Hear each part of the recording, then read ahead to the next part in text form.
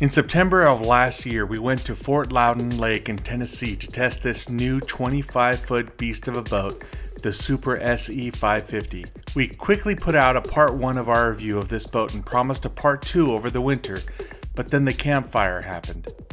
We have had a really rough winter, and there have been times when I lay on my bed or drove in my car and just dreamed of the spring and getting to pick up this new SE 550 and finally surf it all season. It really kept us all going. That time is here. We just picked up the boat today and we can't be more stoked. We loaded up our boards, gear, and lead to get it on the road. This behemoth dwarfs my truck. If you haven't seen part 1 of our review, you really should go watch it now. When we tested the SE 550 in September, we tested it stock.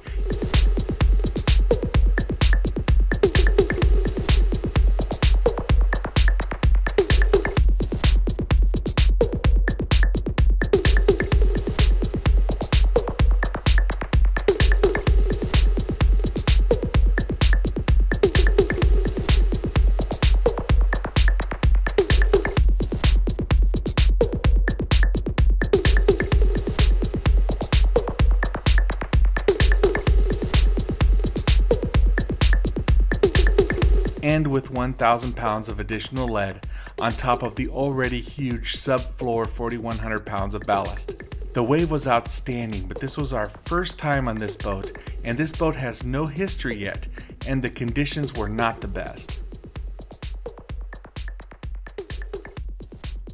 Jessie was surfing outstanding and even dropped a skill bomb, as she calls it, when she did a transfer on the first try. Whitney did her handstand with Ken. Emmy surfed with all seriousness, trying not to ever smile. Mom fears change and was so nervous to even think of leaving the SL, but she rode great and was put at ease. RJ went out on his new Chaos and he just killed it. Some of the best riding I have seen from him to date.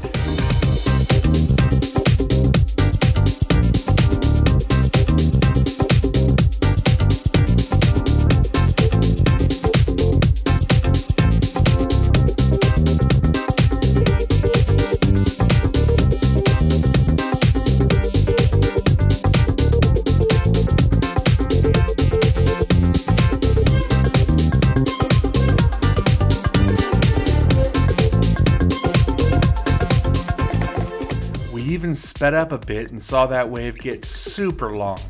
Imagine that long wave with 4,100 pounds of stock ballast, 1,000 pounds of lead, 6,200 pounds of dry weight, about 1,000 pounds of gear, and then 2,000 pounds or so of people and gas. That is over 14,000 pounds of displacement, and yet at 13 miles per hour in this setup, we only turned 3,650 RPM. It still boggles my mind and I don't quite get it, and I cannot wait in the coming weeks to dial her in even more and really see what she can do. Even with the subpar conditions, I personally had the best surf session of my life. I could surf at 11.2 miles per hour with ease for the first time since I have begun surfing. Normally, I can't surf faster than about 10.8. I could ride all over the wave and do more without falling out than I ever have before.